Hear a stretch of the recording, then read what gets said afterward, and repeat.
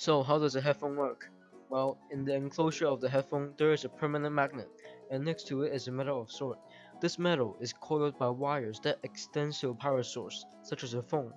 When the wires are connected to a power source, a current is passed through the wires, from the red wires through the coil to the blue wires. As the current passes through the coil, the metal is magnetized, thus creating a magnetic field. This is called an electromagnet, an electromagnetic field.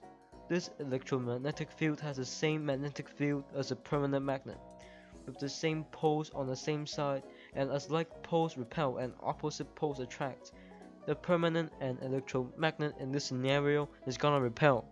If the current was to pass from the blue wire through the coil to the red wire, which is the exact opposite of what happened before, this would create an electromagnet with a magnetic field that is opposite to the one before.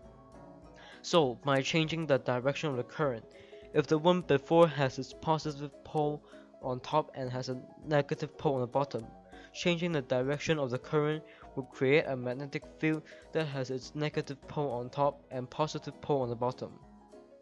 And in this scenario, since opposite poles attract, the permanent magnet and electromagnet is gonna attract.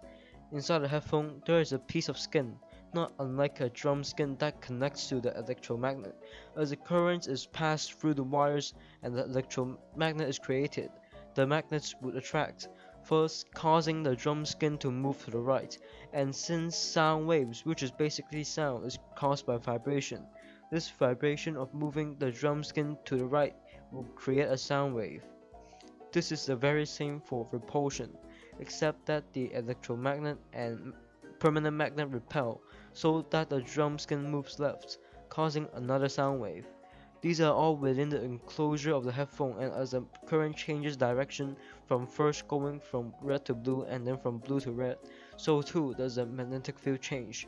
This causes a rapid change in attracting and repelling, and as sound waves are caused by vibration, the rapid change in attracting and repelling causes the drum skin to vibrate constantly, thus creating sound waves. The sound of the waves, or rather frequency of the sound waves, can be changed by changing the voltage of the current.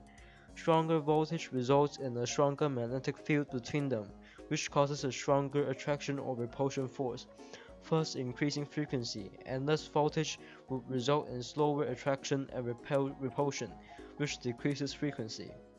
So this is how a headphone works. Thanks for watching.